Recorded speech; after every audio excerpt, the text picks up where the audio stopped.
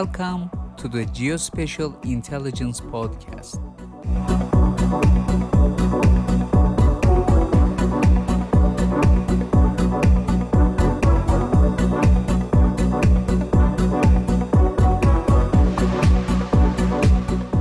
My name is Aybars Öztuna, and I'm the founder and CEO of Geospatial Intelligence Institute and Master of Science in Geospatial Intelligence candidate at the Johns Hopkins University.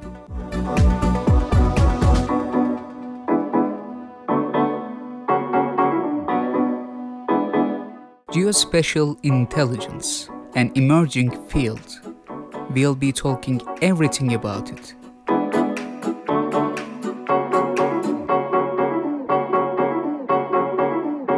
Let's begin.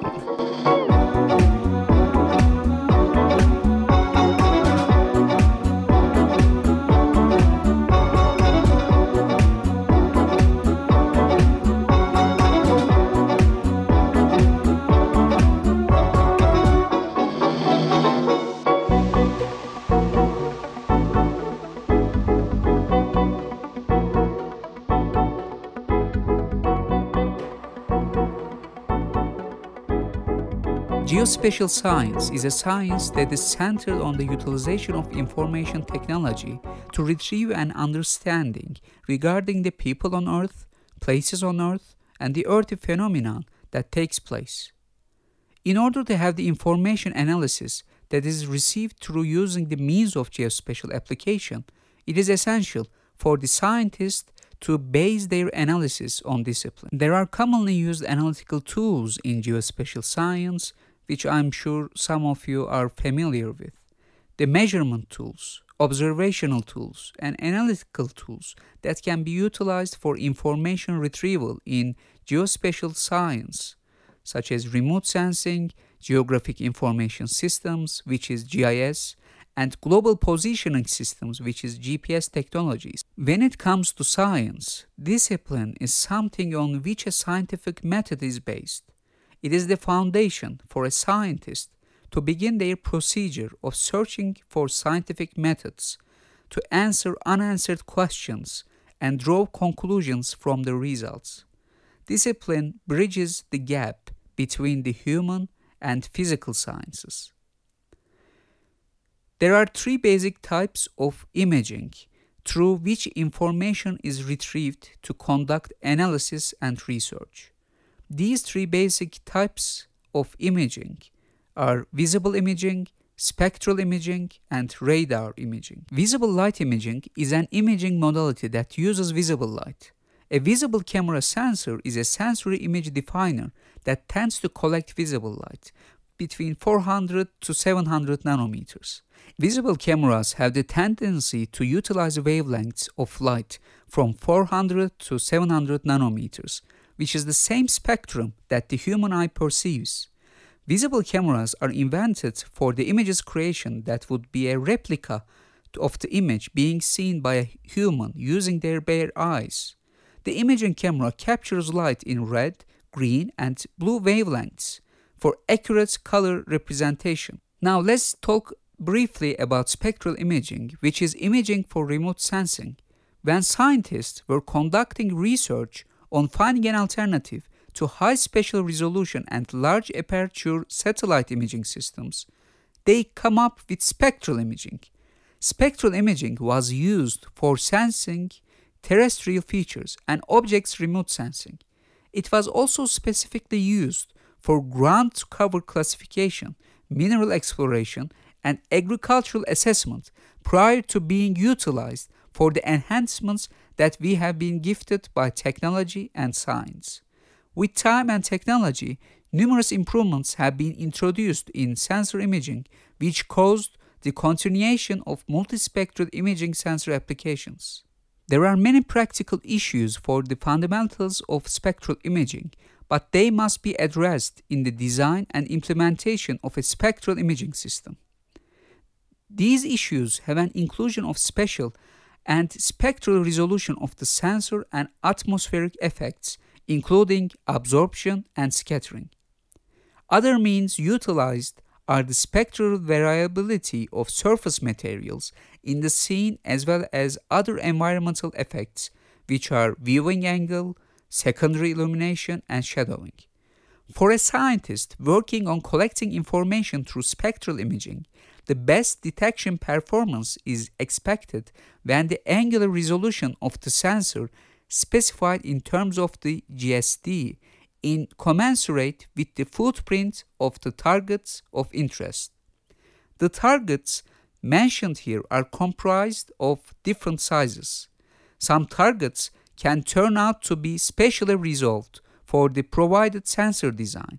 However, some of them may be able to just to fill in a small portion of the GSD footprint, which would be applicable in defining a pixel. Therefore, detection and identification algorithms must be designed to be well functional despite the presence of a completely resolved target or fractional target provided in pixels. The atmosphere tends to absorb and scatter light in a wavelength-based manner. This absorption and scattering have spectral implications that work as hurdles when working on sensor imaging. The atmosphere modulates the spectrum of solar illumination prior to it reaching the ground. This modulation is measured to separate the spectrum of the illumination from the reflectivity, which then characterizes the materials of interest. As the solar illumination angle and the viewing angle of the sensor change, the total path through the atmosphere changes, which in turn affects the total atmospheric transmission. Also, the water vapor distribution alongside the aerosol characteristics of the atmosphere tends to have variations in location and time. Hence, the methods of compensating for these effects must be scene-based. There would be a few solar radiations scattered by the atmosphere in the sensor's field of view without ever reaching the ground. This scattered light would be superimposed on the reflected light, which will be termed path radiance because it would appear along the line of sight path to the scene. The solar radiation that would be scattered by the atmosphere would fall in the blue region of the visible spectrum. They would act as the secondary source of diffusing colored illumination. This diffuse sky illumination is most important for shadowed objects because regions that are shadowed from the direct rays of the sun may still be illuminated by the diffused non-white sky radiation. The solar illumination that reaches the scene gets reflected by the target. It is then absorbed and scattered by the atmosphere as it propagates toward the sensor. A number of methods are in utilization to have an estimation as well as compensation for these atmospheric propagation effects. The environmental effects also contribute to having an influence on spectral imaging alongside atmospheric absorption and scattering and other prominent environmental parameters. The sun angle relative to the zenith, the sensor viewing angle, and the surface orientation of the target all affect the amount of light reflected into the sensor field of view. There could be occasional shadows being cast by clouds, which then shadow the target, resulting in the changes taking place in the surface's illumination. The objects nearing the target may also cause reflection or scattering of sunlight on the target, hence resulting in a vivid illumination upon the dominant direct solar illumination. There would be a consistency in the spectral shapes, but it wouldn't minimize the variation in amplitudes.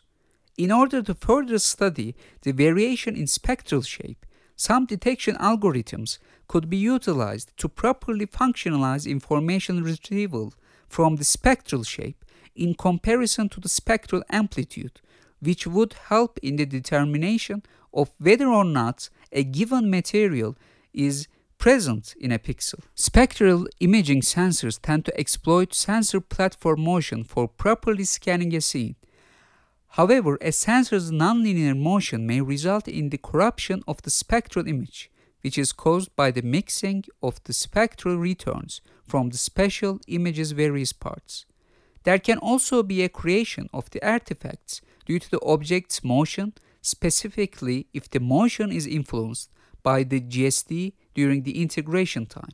This spatial migration can degrade the quality of the image, but it is not as significant as the spectral migration in terms of impact on subsequent processing, which is utilized for detecting and identifying various materials.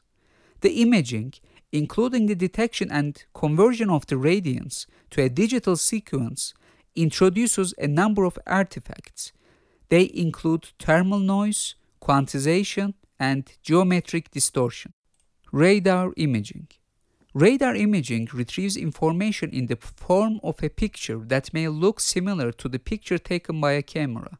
The only difference in radar imaging is that the picture taken to retrieve information is taken through the mean of radar waves instead of visible light. Let's provide an example.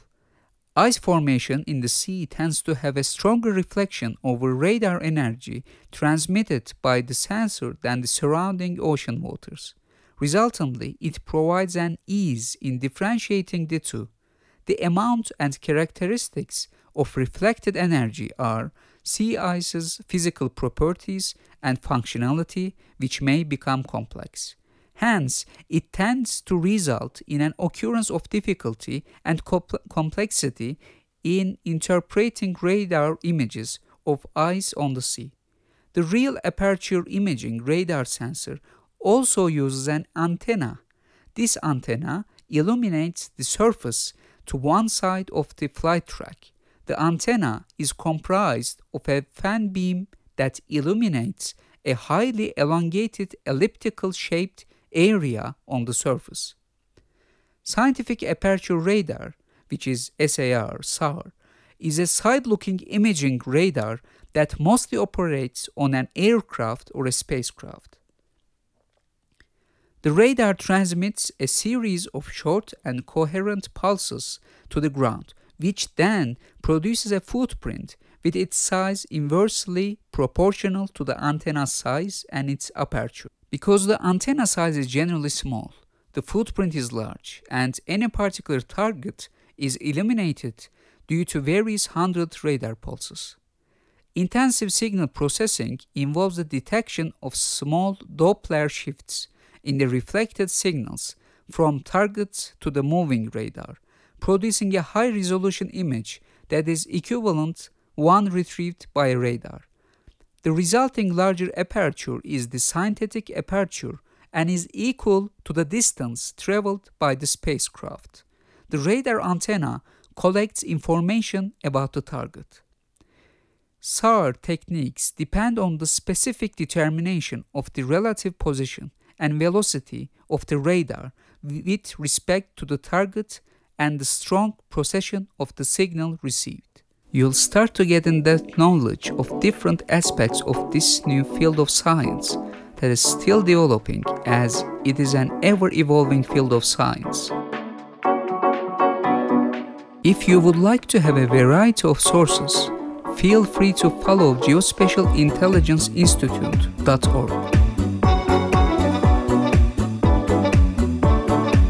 My name is Aybars Öztuna, and this is the Geospatial Intelligence Podcast.